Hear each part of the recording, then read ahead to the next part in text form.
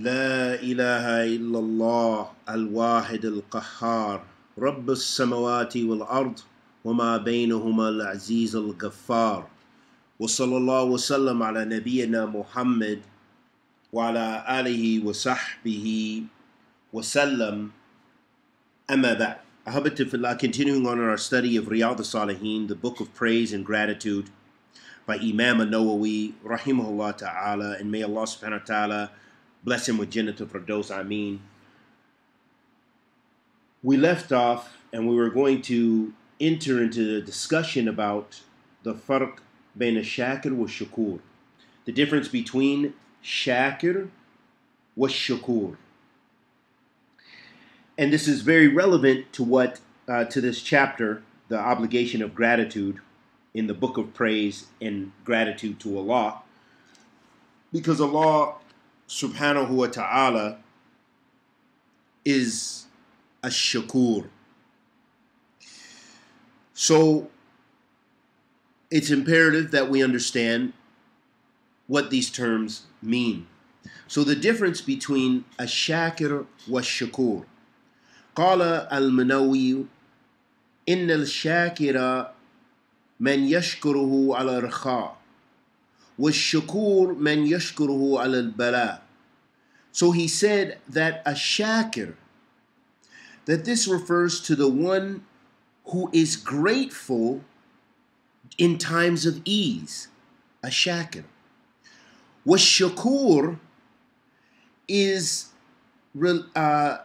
a description of the one who is grateful during times of difficulty and fitna and trials, showing that a shakur has a greater meaning than shakir. And it is also said, ash-shakir man yashkuru ala al-ita wa shakur man yashkuru ala al-mana'. So it's also said from the scholars that a shakir is the one who is grateful or thankful when they are given. And a shakur is the one who is grateful when they're prohibited from something, maybe of having something they desire. وَإِذَا وُصِفَ الْبَارِي بِالشَّكُورِ فَالْمَرَادِ إِنْعَامُهُ عَلَى عِبَادِهِ. If the creator of the heavens and earth, Allah subhanahu wa ta'ala, is described with this, so when it comes to using this term, ash-shakur, then this is a divine characteristic of Allah subhanahu wa ta'ala, one of his sifat. And this refers, when it is a description of Allah subhanahu wa ta'ala, when it is used as a description of his divine attribute and as one of his divine names, ash-shakur, then what is meant by this is his favor and blessings upon his slaves, meaning you and I, those who worship Allah subhanahu wa ta'ala. And shukr, or gratefulness and gratitude, is from Iman. It's a part of Iman. It's a part of faith. And all throughout the Quran, Allah subhanahu wa ta'ala has mentioned a shukr as, or the shakirin, those people who are grateful to Allah subhanahu wa ta'ala, as being people who are rewarded by Allah, and who Allah subhanahu wa ta'ala will reward immensely, and who Allah subhanahu wa ta'ala loves, illustrating that this is from Iman. Allah subhanahu wa ta'ala says, في كتابه الكريم وَسَيُجْزِي اللَّهُ الشَّاكِرِينَ. And Allah soon will give reward to those who are grateful, the shakirin. So ahabati fillah, be thankful to Allah Azza wa Jal for the blessings He has given you. But how can we be thankful? So then it gets to, as the ulama say, the qawaid alati yukum alayha ash-shukr. What are the principles or the foundations in which gratefulness is established upon. What are those qawaid? What are those principles? Or what is the foundation in which gratefulness is established? قال الفيروزابادي رحمه الله تعالى الشكر أعلى منازل السالكين وفوق منزلة الرضا فإنه يتضمن الرضا وزيادة والرضا مندرج في الشكر إذ يستحيل وجود الشكر بدونه وهو نصف الإيمان ومبناه على 5 قواعد. So this is very beneficial. Al-Fairuzabadi rahimahullah ta'ala, he said that thankfulness is the highest level for those of the Salikin, those who are striving and going on the path to Jannah. That's the highest level for them to reach. And he said, and it is a shukr, this gratefulness or ingratitude or gratitude is above the level of being pleased. Because there's a difference between being grateful, especially it's discerned in the Arabic language and as a Sharia term, and being pleased with something. You know, being pleased with Allah or being grateful to Allah are, the ulama, they distinguish between the two.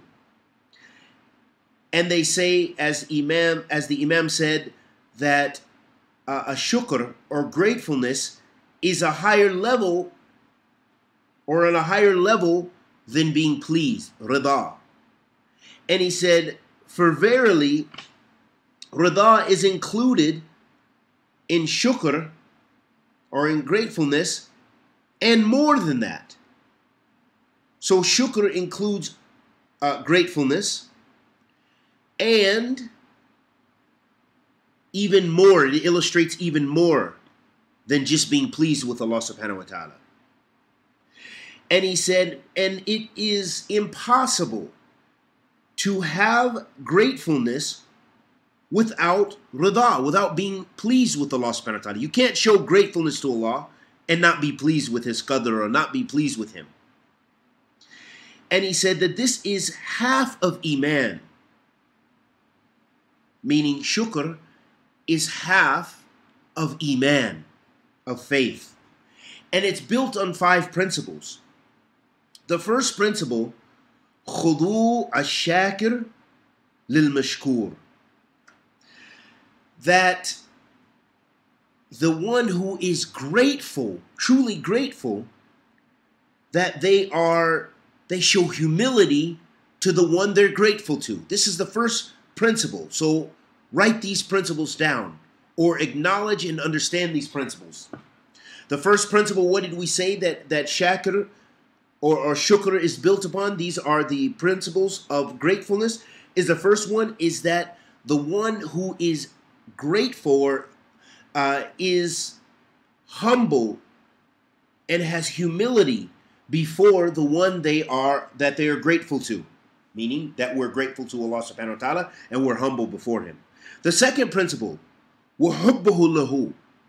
The second principle is that having love for Him. So having love for Allah Azza wa Jal, for this great favor, these blessings He's bestowed upon you. وَلِلَّهِ الْحَمْدِ. وَاعْتِرَافُهُ بِنِعْمَتِهِ. And the third principle is acknowledging those blessings from Allah subhanahu wa ta'ala. So we have to thank Allah for the many blessings. We have healthy children. Walhamdulillah. We have rizq, we have jobs, or businesses. Walhamdulillah. All praise belongs to Allah subhanahu wa ta'ala. We have our health. Walhamdulillah. We are getting up in age and we still have our health. Walhamdulillah. Some of us are blessed with our parents and even grandparents. Walhamdulillah. And that they are healthy and that we can visit them and that we can still do good with them and still have beautiful times in sitting within their company and benefiting from them. Walhamdulillahi Rabbil Alameen. And the fourth principle of shukr, of thankfulness, وَثَنَاؤُهُ عَلَيْهِ بِهَا. Alhamdulillah. So this fourth principle is going beyond that third principle, which was acknowledging his favors. But the fourth principle is praising him for those favors. Praising Allah Azza wa Jalla. Alhamdulillah, saying Alhamdulillah. Allahu Akbar. Subhanallah. La ilaha illa ant. Subhanaka inni kuntu min al-zalimin. Subhanaka. Subhanallah. Wa bihamdihi subhanallah al-azim. Praising Allah subhanahu wa ta'ala in the various ways to praise him subhanahu wa ta'ala. And the fifth principle that the Imam mentioned, وَأَلَا يَسْتَعْمِلُهَا فِيمَا يَكْرَهُ. This is a difficult one for us sometimes. And that is, this fifth principle is that not to use those favors of Allah subhanahu wa ta'ala that he's bestowed upon you for those things he dislikes and hates. So meaning, if Allah has favored you with wealth, do you use your wealth for haram? Do you invest it in haram enterprises? Do you solicit the haram? Spend your money on haram things? Allah has given you halal rizq, but yet you spend it on drugs. You spend it on prostitutes. You spend it on the various types of muharramat in which we are faced with as communities.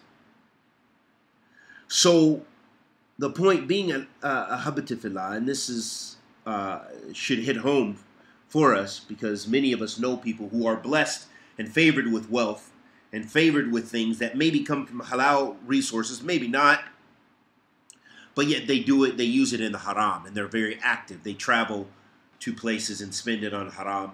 They indulge in haram, and they brag about haram instead of thanking Allah for that ni'mah. This is what's even worse, is not only they're not secretive of the muharramat they do, but rather they brag about doing haram. Oh, I just traveled here and I did this with so-and-so, and I did this and I drank this and I ate this and I smoked this. They spend it on haram. They never once said, Alhamdulillah, Allah gave me this salary.